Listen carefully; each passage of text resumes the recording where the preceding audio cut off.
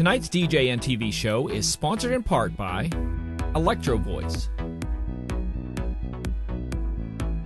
DJ Event Planner, ADJ, NLFX Professional, Promo Only,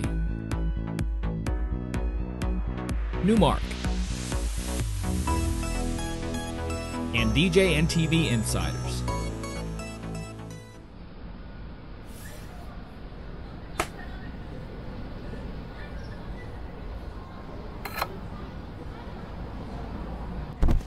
Hi, this is John Young with the Disc Jockey News and Disc Jockey News TV. Thank you for joining us tonight out on Facebook and out there on YouTube. For tonight's show, we've got a special guest. You've got to be prepared. You've got to keep the party going.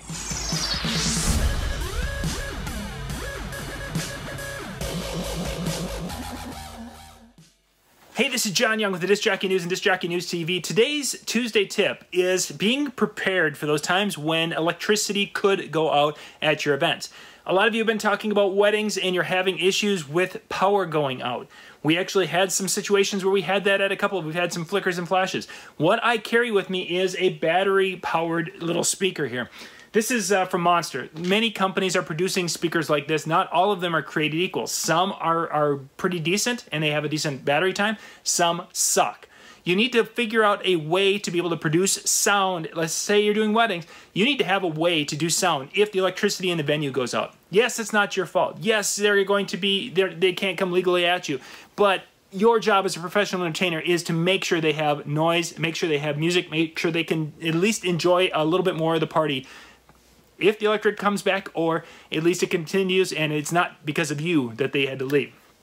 Anyway, I want to show you with this little monster, and we're going to use the little decibel meter. We're going to give you a test on how much audio pressure this can put out, and then you can make a decision if this is your option, or if you want to go with like the Maui, there's a battery-powered system there. Bose has a little battery-powered system. There's a lot of different things out there. Or if you follow Howie Darkstar out there, Howie built this little system that will power speakers for hours on end, and it'll power your DJ speakers. You can contact Howie and he'll tell you more about that, but that's a really cool option also. So let's do a little test here of the audio on this device.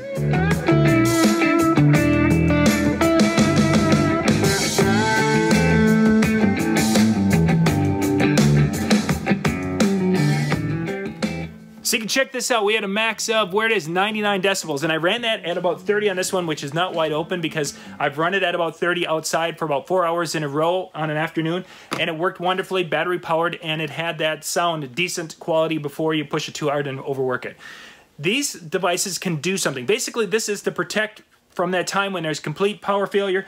I can go from my iPad, Bluetooth into this, and I can actually have two of these and go and link them together with TWS, which is True Wireless Stereo, or something like TSW2, yeah, True Wireless Stereo. Anyway, this technology is out there. Check into it. Otherwise, find yourself a way that you are prepared that if the power goes out, you can still have music and keep the party going. This is John Young. Thank you for watching today's Tuesday Tip.